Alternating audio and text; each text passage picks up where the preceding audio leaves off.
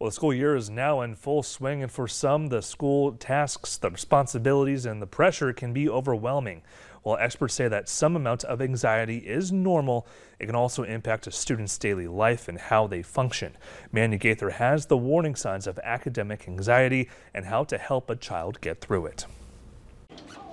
From homework to tests and other activities, sometimes school can feel a little heavy. It's normal to experience all kinds of emotions. And when it comes to school and it comes to kids, they're no different. Licensed therapist Jody Baumstein with Children's Healthcare of Atlanta's Strong for Life program says young people don't always have the language to tell us what they're feeling. That's why we have to look at their behavior as a sign and a form of communication and be curious about what it is that they're trying to communicate. Baumstein says warning signs can include stomach aches and headaches with no medical cause, avoiding school, procrastinating in the morning to intentionally delay going to class or miss the bus. Others may display a no-care attitude about school or be the class clown, acting like schoolwork doesn't matter. They might be worried about failing and would rather not even start or not even try and act like they don't care. Baumstein says to get to the root of what's going on by asking open-ended questions without leading the child,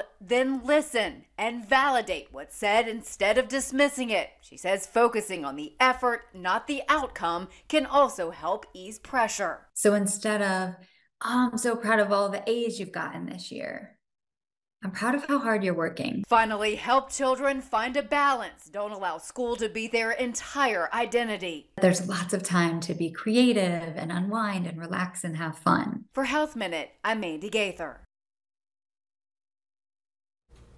Baumstein says that prioritizing healthy habits can also help us manage emotions and stress.